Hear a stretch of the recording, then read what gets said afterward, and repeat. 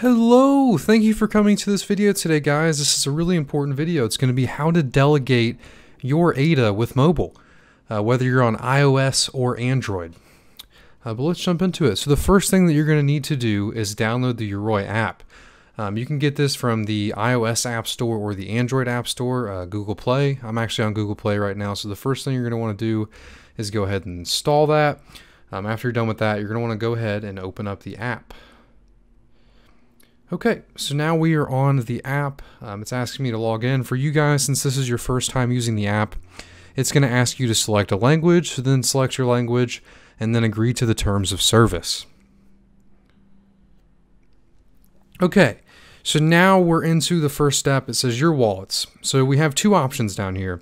We had add wallet Byron era and add wallet Shelly era. So just for a second, I'm going to go ahead and explain what these means, what these both mean, so you guys can understand the difference in them. I do think it's really important. So the Byron era wallet is the federated wallets. This is before Cardano became decentralized. IOHK used to run all the servers, complete all the transactions, and that was the federated model of Cardano. So these Byron wallets are going to be all of your Yoroi and Daedalus wallets that you had prior to August. And then the Shelly era are going to be all the wallets that you had afterwards, right? So if this is your first time ever having ADA or ever delegating ADA, you just bought some on an exchange and you want to move some from an exchange to this wallet to stake your ADA for the first time, you're going to be selecting this add wallet Shelly era option, right? Same with if you want to restore your wallet from Daedalus or Yoroi, you're going to be clicking that same Shelly wallet option and clicking restore wallet. If you're not, you're going to be creating a new wallet. If you're actually coming from the Byron era, if you had a wallet before then, you're going to want to head and go and add a Byron era wallet and then click restore wallet and type in that recovery phrase. And it's the same thing over here. So if you are restoring a wallet, you're going to type in that recovery phrase. If not, you're going to want to, so like I said, if you're new to this, you're going to want to create a new wallet and write down this recovery phrase. So you're going to want to put a wallet name in, a spending password. After you do that, it's going to actually ask you to write down your recovery phrase. That recovery phrase is the most important thing, even more important than your spending password. If you don't write that down, you're not going to be able to recover your ADA. That key is the access to all of your funds. So you want to make sure no one's watching you type that in.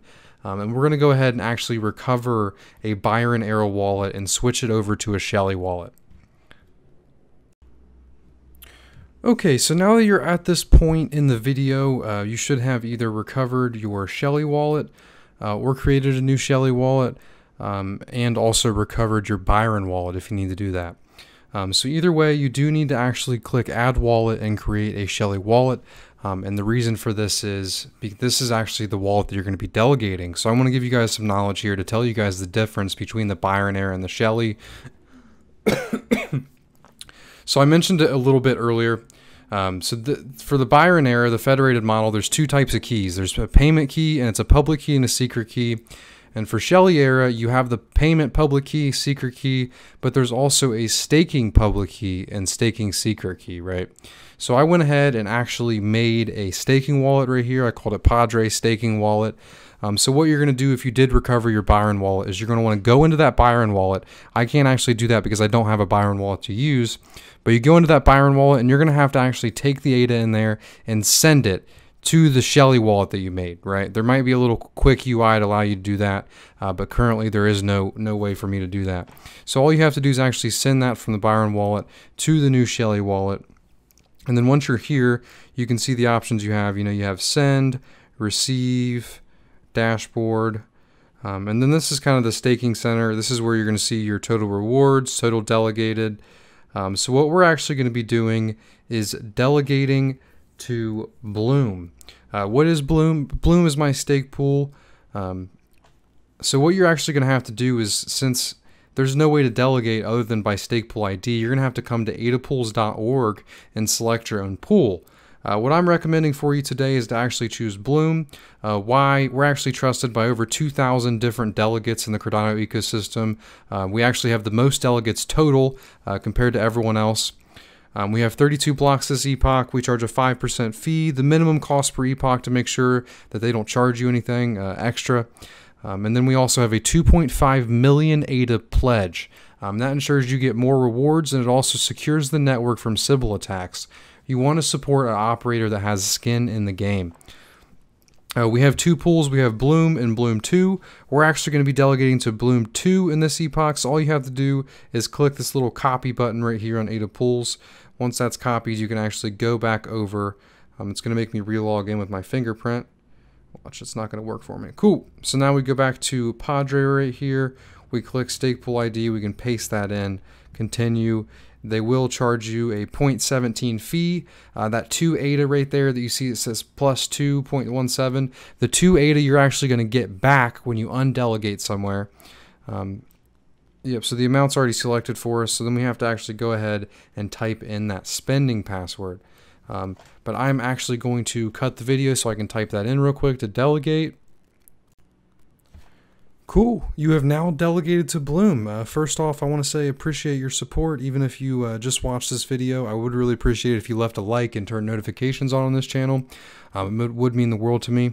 But now you can actually see this fee went through. You can see the delegation went through, and then it says it was intra-wallet. The fee was the minus 2.17. You will get that 2 ADA back if you choose to undelegate. Go ahead and click on it and check it out. So we got 2 confirmations. That's looking good. We can go to the dashboard now to see. Yep. So cool. Now that you're in the dashboard, just to verify, you can actually see right here that you're delegated to Bloom 2 or Bloom or any other pool. And yeah, so the way the rewards actually work, they're about 15 days out from when you delegate, and that's depending on the start of the epoch. So you will have to wait a while for rewards. But once you start receiving those rewards, you will earn them every 5 days, which is pretty cool. You can also go to the website right here, which is pretty cool. Let's go to the staking center. Oh, okay, that's just the stake pool ID. Go to website, and then it'll take you to Bloom's website, which is awesome. But all right, that is it. Make sure if you guys enjoyed this video, leave a like, comment down below. I really would appreciate it. If you guys have questions about anything Cardano, anything Yoroi, or anything Bloom, anything, just feel free to comment down below and I will get back with you. If you enjoyed this, I also have a Discord server down below where I answer questions one-on-one. But yeah, that's it. I hope you guys all have a wonderful day. I really appreciate all the support. And goodbye.